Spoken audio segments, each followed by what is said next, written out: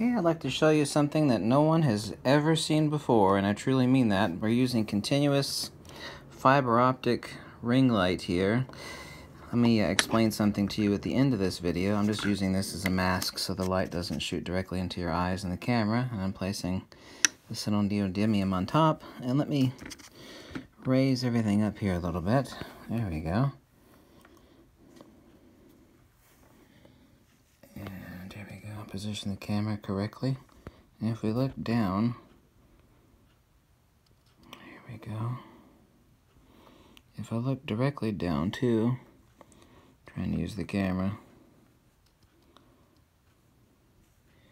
you'll actually see two bumps on either quote-unquote pole. You'll see a bump there. You see the black bump or hill, over here, and another black bump or hill. Doesn't matter what you want to call it. Hold on a second. Let me reposition the magnet.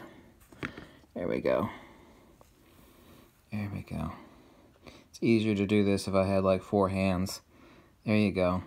No one has ever seen this before. Also, too, since I'm using a continuous fiber optic lighting instead of LED lighting, the complaint that people had, the magnet wants to shift because that part is magnetic on the ring light. People had complained about the LED lighting on the ferrocells because they were countable, so you could actually count the lines of, they're saying, well, the pattern that you're actually seeing in the ferrocell is contributable to the LED lights in the ferrocell. Now this ferrocell is, as you can see here, is unattached. There is an LED ring light inside this ferrocell, but there is no power to it.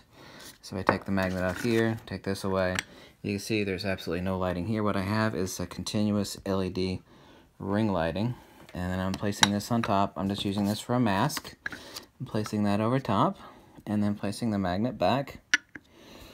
And I'm lifting off a little bit so enough light could actually penetrate the ferrocell. But the only light the ferrocell is receiving is from a fiber optic continuous. So there are no individual lights. It is a continuous, uninterrupted, pure stream of real light. And no one has ever seen this before. No one has ever combined the ferrocell with continuous LED lighting like this.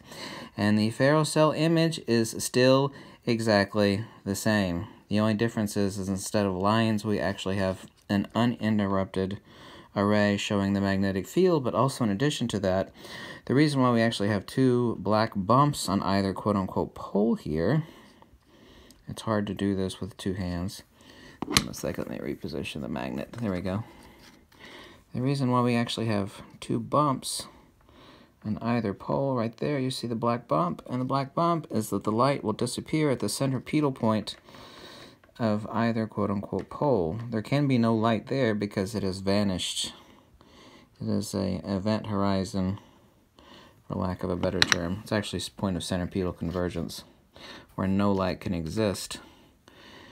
So all those people that all these months have been telling me, oh, well, you know, the reason you get that pattern in the ferrocell is because, you know, you can count the number of LED ring lights, number of LED lights in the ferrocell, and then you can also count those same number of lines in the pattern of the ferrocell. But here we don't have individual lights, but we still have the exact same pattern, except more detail, and we actually have another thing, as I would predict was mildly visible, but not really, is the disappearance of the light at the point of centripetal convergence on either pole. Of course, a magnet doesn't have poles, it just has the force vectors of centripetal divergence. But that's the reason why the light exists. You see there on this ridge, the reason why you see the light there at the top, but underneath that hill or bump is completely black. Let me actually hit focus. Underneath that hill is completely black, but right at the ridge we actually have the light appearing. That's the point of centrifugal divergence. So this is something that's never been seen or recorded before. But also, too, we can actually see the ferrocell acting without any ring light. And I mean, no LED lighting, excuse me, no LED lighting. Because this is off. There is no light in this. It's not even hooked up. The LED lighting is from a simple flashlight. Well, there you saw it, folks. All those people that told me it wouldn't appear without the individual spots of the LEDs in the ferrocell, well, you're wrong. Let me take this off and I'll show you what they're talking about. When I take this right off here, you can actually see the LED lights right there, but they're not on. The unit's not hooked up. So I'm actually clearly shining it just through the ferrocell itself. Thanks so much for watching. If you like these videos, you could always drop a buck or two in the link below. Tell me to jump off a cliff, whatever makes you happy. But all those people that told me I was wrong, well, you have now been proven wrong. Thank you. Bye.